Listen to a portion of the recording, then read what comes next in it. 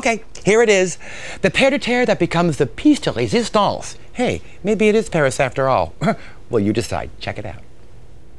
I think one of the things that's most satisfying is when you can really live in every single inch of your room. Now, from the beginning, we started with the room, with the bed in kind of an awkward situation. We knew that we had to have a dual function situation, so first we examined specifically how we were going to allocate space. The next thing we wanted to do was create a room within a room, and our device for that was our wonderful bed. With that in place, everything trimmed, the room fully accessorized, look what we have here. You would think that I'm in a lovely big living room, when the reality is I'm not at all. We've created this living space because of the wall partition that we've put up between this space and the bedroom area. Now, one of the things that you'll notice right away is because we have this wonderful wall here, we now have a wall to push a sofa up against. And I gotta tell you, there is still plenty of room. Remember, 18 inches is all the human form needs to get around things. Now, some of the interesting things you'll see in the room, we'll start with the coffee table here. This is actually a custom designed piece, and it's actually made to simulate two folding chairs with a slab put between the two of them. But this is actually designed not only to look like that, but think about it. This is something that you could easily achieve on your own with just using folding chairs. On the floor here, we have a sensational inlay linoleum rug. Yeah, that's that old linoleum that you used to rip out of houses. Well, now people are using that as an art form, and I think it's very tasty here. The geometrics against the hardwood floors really sets it off. Now, speaking of color, we've chosen to go very monochromatic, using our accessories in primarily silver, white, and cream. Now remember, this room is completely driven by function first, form comes later, and I think we've really accomplished that. In order to make the function of the living room work, we have to have an entertainment center, but there certainly wasn't room for a big armoire, and who wants to see the television? So, literally out of aluminum grating and just a simple box made out of pine that we sprayed silver and then trimmed out in aluminum, we've made this wonderful little rolling cart. And as I turn this around, you can see here that there's ample room for not only the television set, but you've still got all this room under here for your CDs and your VCR and that sort of thing. Here we happen to have a TV VCR combination. That's great when company isn't here or you want to watch a game or something, but then just by simply turning this back around, you end up with yet another surface, which is so terrific. Now, as far as our seating goes, we have the sofa over here. We have over there sort of the updated version of the butterfly chair that's all very quilted. And over here now, we've treated this whole window area by painting it a wonderful crisp, like a white linen. And then what we've simply done is we've taken foam and we've actually trimmed the whole outside of this in foam to bring the color from the rest of the room over into this area, which looks great. Now, to sort of heighten the effect here and soften the edges just slightly, we went and bought these pre-bought drapes from a company called Linens and Things, and they already have a grommet already in them. Again, using our same towel bar concept, we put two towel bars up on either end. These are not there to open and close. These are there to add a soft fabric texture to the room and help absorb a little bit of the acoustics. Up on top, to pull our eye up into the room, we took 3 mail order triangles, wall triangles they call them, and with galvanized paint, well, it simulates galvanized paint. We simply sprayed each of these and put these wonderful silver objects d'art up on top. And again, the idea is if you're using the chrome and silver as your accent, then remember to disperse those accents evenly around the room so the eye goes from sparkle to sparkle to sparkle. Here's your sparkle again that we just saw, and of course on the other side of the wall we have the companion to that. All very streamlined, all very symmetrical. We've kept everything intentionally very sparse. Clutter can really ruin the look of a room like this, and so you've got to be disciplined and learn to put your magazines away. Oh yeah, the magazine rack, that's right here. Remember this? Here we just took the same kind of paint, what we just simply rolled on to simulate actually a galvanized effect, and all of our magazines and clutter are all back here. So on one side we've got magazines, on the other side we have magazines, but it could easily double because this adjoins the room. It could easily be a shoe rack on that side. This is sensational, and it hangs directly on the wall. Rather than it taking up space, we've only covered really about 10 inches from the wall. It's actually given us that two-dimensional texture that we're looking for, and it allowed us to push up our little mini bar. Isn't that great looking? Now here we see some wonderful objects that we found. Here we've got our little martini shakers and our glasses, and under here we've got enough room for a wine rack, and actually, those are actually just soda bottles that we sprayed, which I think is sort of fun as well. Now, I suppose you're wondering what this is. Well, this is one of those things that you really use your imagination. This is simply 2 cider jugs that are suspended from their electrical cords on a steel arm. That's all that is, but aren't they terrific? They're frosted in their front, and the back they're left open. But it just adds a certain high-tech quality to all the formalness of the room.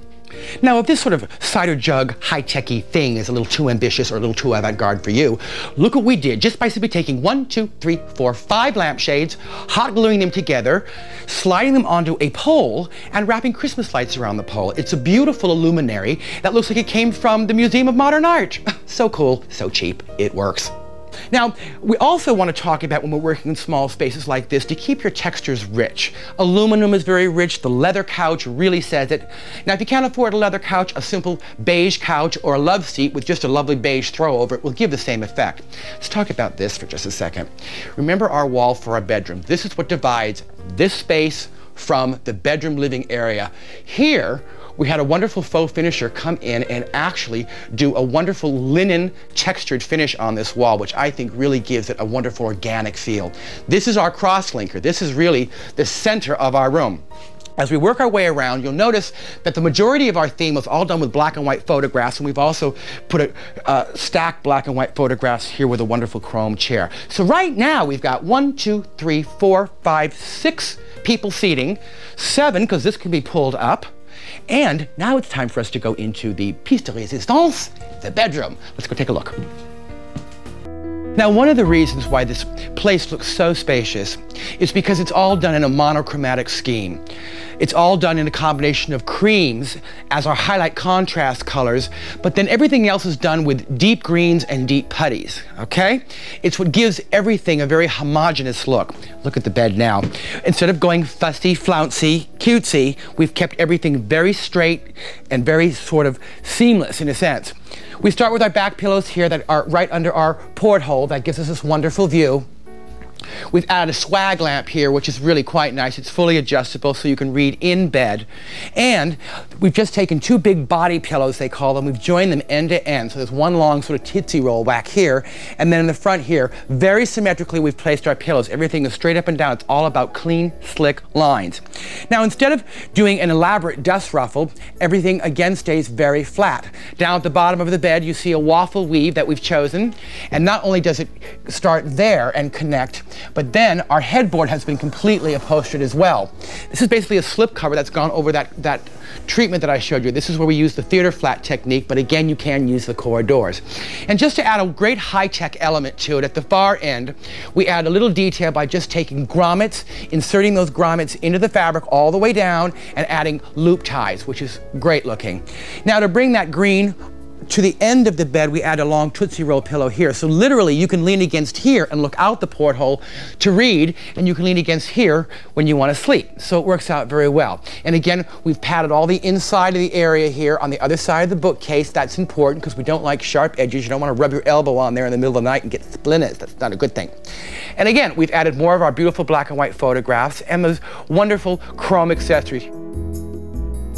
Now back here, we've picked up yet an additional living space area. Remember, it was critical for us to put the bed in the middle of the room because not only did it divide the space between the bedroom and the living room, but it gave us divisions all the way around the room. It's sort of like putting a great big banquette in a hotel lobby. It just breaks up all the spaces. Now here we just have a frosted glass desk, and again, this is on wheels. This can actually double as a dining room table for 2 if you want. But we're using it here as sort of a second vanity slash little office area here. This is a great place for a computer as well. So we've got an additional area here, and that butts up against this fabulous light box. Now remember, we talked about in a lot of the Manhattan apartments especially, all your light is coming from the front view. Here, to simulate light in the room, we've just simply taken a big pine, like a sandbox basically, just a big square pine. We faced it with plexiglass and lit it from behind. So when it's off in the evening, it's you know, it's dark so you can sleep properly, but when it's on, it casts this beautiful glow to this side of the room and acts as an illuminary, really almost like a modern piece of sculpture. So we love that. Now, as we work our way around the bed, remember it's dividing all of these wonderful spaces. Look at all this space back here. It's amazing what you can get in small spaces. Behind me here, because the bathroom was so small, we've got a valet here, which is great when you come home from work. You can put your suit on here, let it naturally hang out. We also have a nice fluffy bath mat, so it's not cluttering up the this is a great place for the bath mat to dry instead of tripping over it in a small bathroom. And we also have our nice big fluffy robe. The key here is, think of fabulous hotel rooms. In a fabulous hotel room, all these white fluffy things really have a very luxurious feeling about them, so it's perfectly fine for these to be visible. No different than the bookshelves that are at the front, where we have the stacked towels. That again gives a wonderful sense of opulence, and it also gives more of a sense of cushion luxury. This is probably one of my favorite areas. Here what we've done on the back of the bed, okay, this is the footboard of the bed. We took a very inexpensive round mirror because the round here duplicates the roundness that we have as we look through our porthole on the head part of the bed. But here there was just enough room to add a lovely little ledge to wonderful chrome lamp accessories. Then we went to our bed and bath store, and we found these basically are soap dispensers, but we didn't do one. We did 1, 2, 3, 4, 5, 6. They're all lined up, very stately. They have a very sculptural effect. But imagine, you know, in small spaces like this, you've got to be very careful about lots of clutter. So let's say you've got mouthwash and shampoo and you name it, all your regimens, hand cream, lotions, all of that sort of thing is now nicely concealed by these beautiful sculptural effects. And down here we have 3 jewelry boxes. So, as we work our way around this way, you got to eat, right? So over here what we've done is we've actually created a table cart. When you turn it around and you're ready to use it, it's all full of everything from your hot plate to your electric skillet and your microwave. When it's faced the other way, it looks great. Now don't be afraid to take some of these wonderful containers like the canisters and the teapot and the hot plate. Those things are such a high-tech look. They again look very, very sort of wonderful and really much a very deliberate part of the high-tech look. And again, the same way that we've done the towel bars and the pictures all around the room, we've done that again over here. Add a few plants and you're in business.